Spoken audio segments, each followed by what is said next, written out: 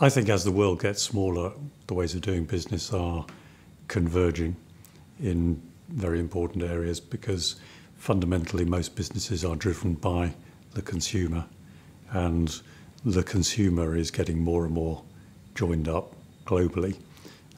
Throughout the time that I've been working, people have been saying that in the jet age, the world is smaller and smaller, but actually it's the digital age that has really made that happen, because as we all know now, pretty much anywhere in the world with a device you can be connected very closely with other consumers, with businesses that you're interacting with.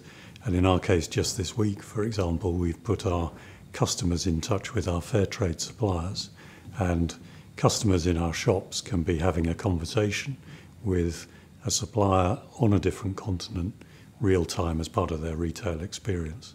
And I think that convergence is accelerating. Our purpose is championing a better way to do business for you and your community. And no other commercial organisation could really have a purpose like that other than a cooperative or a mutual. So we're owned by our members, and any surplus return on capital that we make goes back to our members in the communities where they live and work.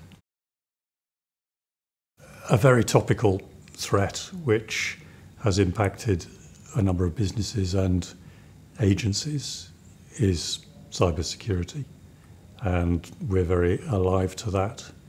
In our business, we are very protective of our member data, because if you are a member of the cooperative, then you're also an owner, and it's very important that we are hugely protective of our member data.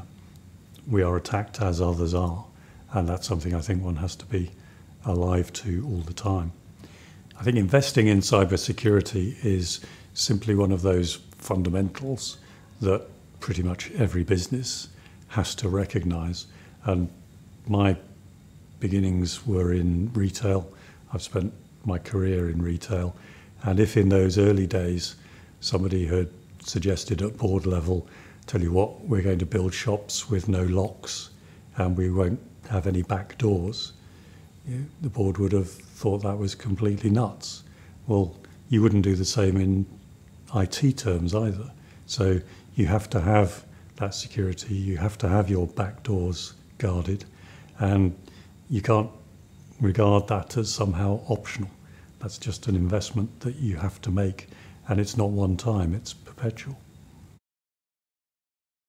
We need to get back to a situation where managers and owners measure success based on a period of years, not a period of weeks or days, and where the engagement with stakeholders is about those long-term plans and the success of your execution against those plans, rather than the very short-term nature of markets that we've seen over recent years.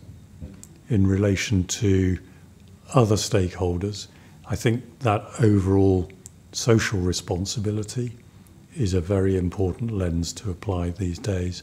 And what we've seen, again, over the period since the financial downturn, is that the old cliche is absolutely true. It takes a lifetime to build trust and a minute to lose it. And we've seen that time and time again. So what are those measures that collectively add up to you being a trusted organisation?